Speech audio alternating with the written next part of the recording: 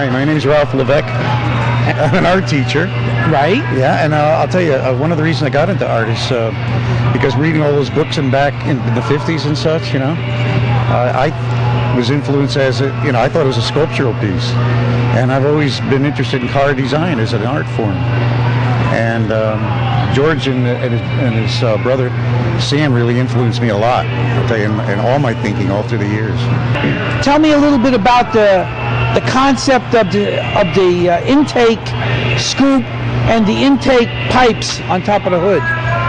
Well, those are 56. These are 56 Buick portholes, which is one of the things they use a lot in the 50s. I even had a 54 Ford back in the 50s that I put those in, and I noticed I was very influenced by those little trend books back in the 50s. Oh yeah, that's part of George's past. Right, and a lot of the articles on how to do it and everything else. Matter of fact, I picked up on that from this. I see. That's a 57 Thunderbird hood scoop that somebody took off to build a drag car to cut a hole in the roof. And again, that's another influence. All this round rod and all this rod stuff is a big influence from George and Sam. Yeah. I noticed that you have a lot of features on the fenders and critical lines that accent the headlights. You've done away with direct chrome around the lights and featured it with a lot of detail around the lights. I also noticed that you brought some of the highlighting lines into the fenders. Yeah, that's all done with round rod, welded right to the fender itself, and then shaped in. And then shaped in. Yeah. Tell me something. What was the concept here? Well, I wanted to get some kind of a concave look in there too. And actually, that's a functional scoop. The air actually comes out from the wheel well and it comes right out of there.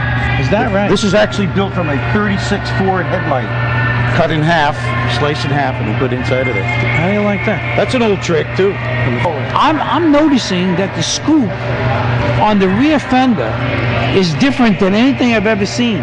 Explain the reason for the detail. It was just like the forms. That's really what it is. You like the form? Yeah. And it's done with the wire? That's done. This is actually, these are bumper guards right here. These are bumper guards from I think a Mustang. I welded them right into this one. This is all sheet metal with round rod here. That's actually functional too. And these, believe it or not, are not rod. These are actually little shelf supports that I saw in a hardware store with that tapered look.